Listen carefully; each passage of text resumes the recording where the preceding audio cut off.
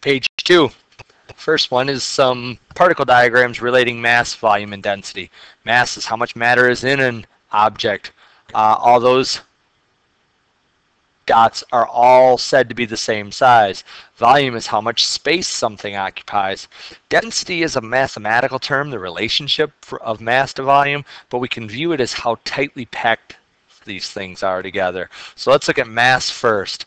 The mass of A versus B. If I counted all the dots in A versus all the dots in B, B has more dots, so has more dots, so more mass. How about A versus C? Even though they're the same size box, C has more dots, so A is greater than C. It has more dots.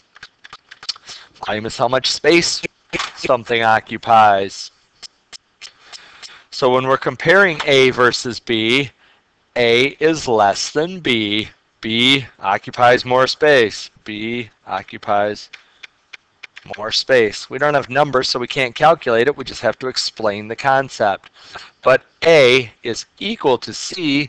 They are the same size box. The boxes occupies the same space. Now for the density.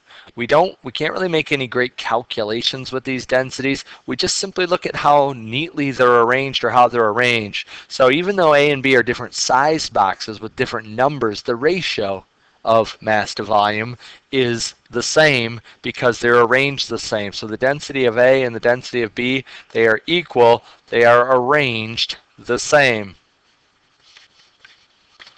But dense objects, if you have the same amount of mass packed into a tighter space, for instance, C is greater than A, or A is less than C, because in C, particles are packed tighter.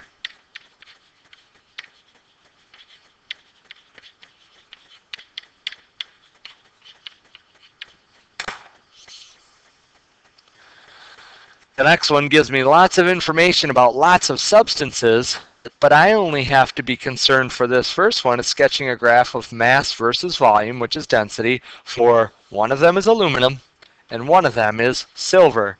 So this one is important to me and this one is also important to me.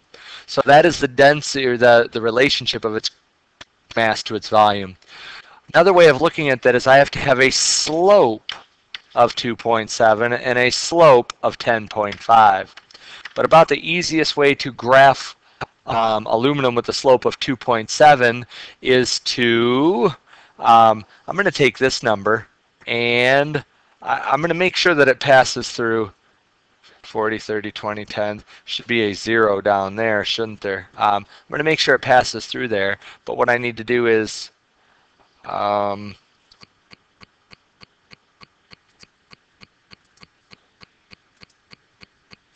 okay, I fixed my graph there.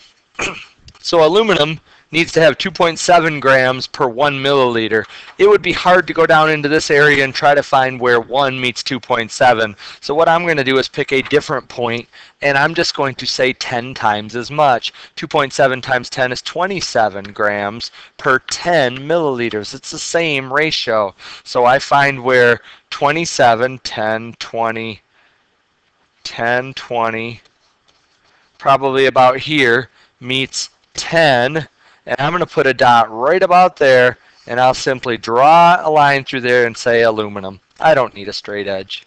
Silver will be similar, but instead of 10.5 grams per 1 milliliter, I'm going to times by 10, so I'm going to do 105 grams per 10 milliliter. I'm putting a dot way up here